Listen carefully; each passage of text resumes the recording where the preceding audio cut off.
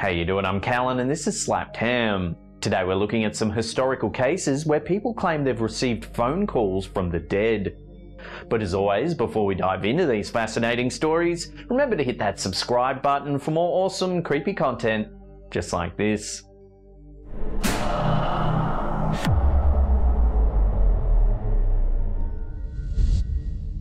A woman identified as Bonnie O tells a shocking story about phone calls from the dead mother that she says she misses every single day.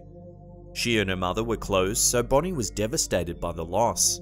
A few years after her mother passed, Bonnie was celebrating Christmas. She couldn't help but feel her mother's absence on this day. Late in the evening, the phone rang. When she answered, she heard a familiar voice. It was allegedly her mother.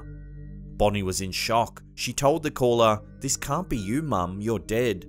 The caller responded by saying in an agitated tone, "Oh, come on now." The phone then cut off.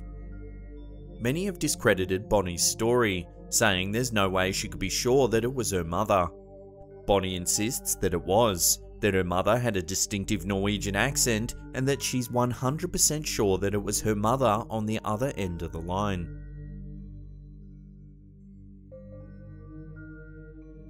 In 1969, a musician named Carl Uphoff was disturbed when he began receiving his own phone calls from the dead. In his case, the calls began 2 days after the death of his grandmother. According to Uphoff, his grandmother was deaf, yet she would call regularly and ask for him. His bandmates were often annoyed by these calls. His grandmother passed away and the band assumed that they would finally stop with these frustrating calls. 2 days after her death, the phone rang. Uphoff answered the phone and was shocked to hear his grandmother's voice. He asked how she could possibly be calling, which prompted her to end the call.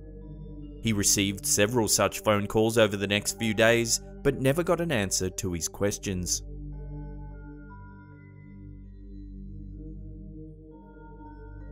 In 1995, a woman named Mrs. Wilson was excited to hear that a local radio show would be featuring renowned medium James Byrne. Mrs. Wilson's grandfather had passed away a year before, and she wanted badly to communicate with him. Mrs. Wilson tried to call the radio station numerous times, but Byrne was very popular and the lines were jammed. Mrs. Wilson eventually gave up. After the show, Mrs. Wilson's phone rang. When she answered, she heard a distant voice telling her that he was alright and that he was with her grandmother. Mrs. Wilson was shocked to recognize her grandfather's voice. He told her to stop living in the past and move forward because he would always be watching over her.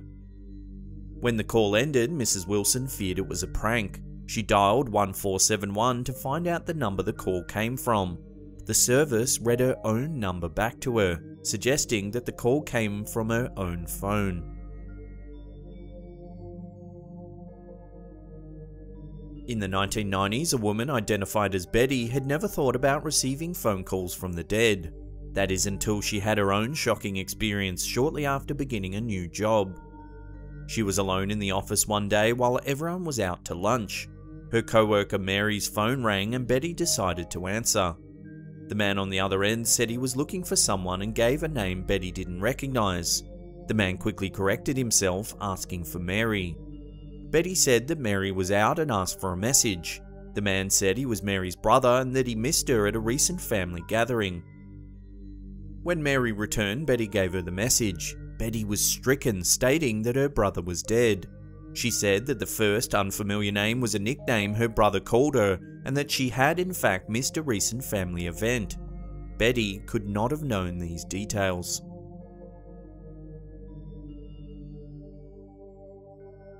In 2001, a woman identified as Fern tragically lost her husband. Not long after, she began dating another man. Her friends and family believed the man was taking advantage of her grief, but Fern refused to believe them. Then, Fern began having dreams in which her late husband appeared. She also noticed that orbs appeared in every recent photo of her. Fern was shaken and began to pray, begging her husband to come to her in a dream again and explain his bizarre appearances. She wanted to know if he was trying to warn her about the new man in her life. The next morning when she awoke, she was unable to recall any of her dreams from that night. However, when she checked her call records, she saw her deceased husband's name in her missed calls.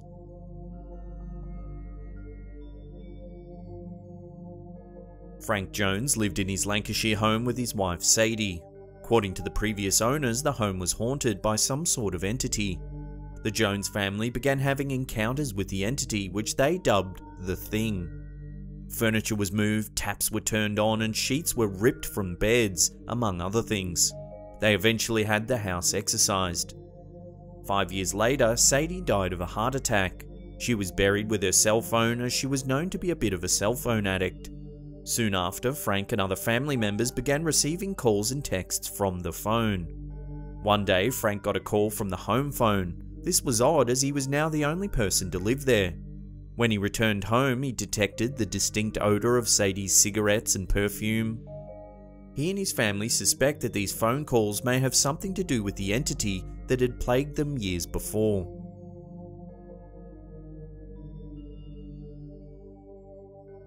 There are many people who devoted their lives to researching phone calls from the dead and other examples of ghostly voices. George Meek spent years researching ghostly voices with his colleague Konstantin Raudive. Raudive tragically passed away in 1974, but Meek continued the work alone. Meek never thought his research would hit close to home, at least not until 20 years after his partner's death, when he began receiving unexplained phone calls from Raudive. In the calls, Raudive references the pair's work studying phantom calls, stating that Raudive's presence in the afterlife would be a new chapter of research. Meek was able to make recordings of the eerie conversations, but never determined how they had been made. The voice on the other end of the line, which is allegedly Raudive, is clear and speaks with an eerie tempo. This is Konstantin Raudive. This is the first contact you get from us. I suppose that you can hear me. I can hear you very well, very plainly. Fine, so this is the beginning of a new story, a new chapter, George. You are a very good friend of ours, even if we haven't met. Many paranormal investigators have studied this shocking piece of audio, yet no one's been able to explain it. Many experts believe it to be a breakthrough in paranormal research. Others, however, have accused Meek of hoaxing the entire event to pique public interest in his work. Some have even suggested that it might be a call from the dead, but that it may not be Raudive. Instead, it might be a malevolent spirit posing as Meek's friend with intent to cause harm. This is a fascinating piece of evidence. I'd love to hear what you think in the comments section below. We will continue this. This is the first bridge we succeeded to build to the States. Mark was contacted, and I must interrupt now.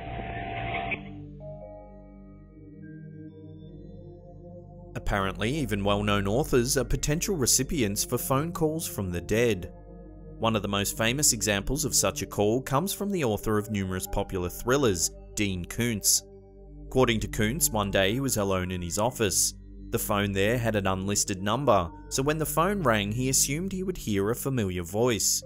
The voice on the other end was familiar, but definitely unexpected. It was the voice of his mother, who had been deceased for years. The voice sounded far away and warned him 4 times to be careful. She said nothing else. 2 days later, Koontz visited his father in a mental health facility. During the visit, his father shockingly pulled out a knife and tried to attack him. He was thankfully able to wrest the weapon away, but he went away shocked by the encounter. His father had never been violent before.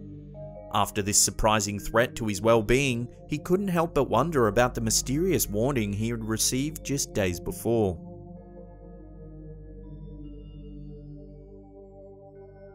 Sometimes phone calls from the dead are a positive, if creepy, experience. One example is the case of Charles Peck. In 2008, Peck was killed in a tragic train accident.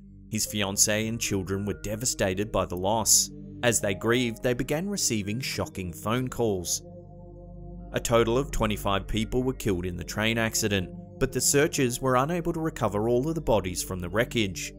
They were prepared to give up their search when Peck's family began receiving calls from his cell phone. They could hear nothing but static. However, the calls were enough to spur the responders on in hopes of finding Peck alive. The family received a total of 35 calls over 12 hours. The last call came 1 hour before Peck's body was pulled from the wreckage. According to officials, Peck had certainly died long before the first call, yet the calls enabled searchers to locate his body so his family could put him to rest. Before we get to that #1 spot and take a look at a story about a perplexing sales phone call, remember to hit that subscribe button and turn on channel notifications. That way you'll be notified about all our latest content.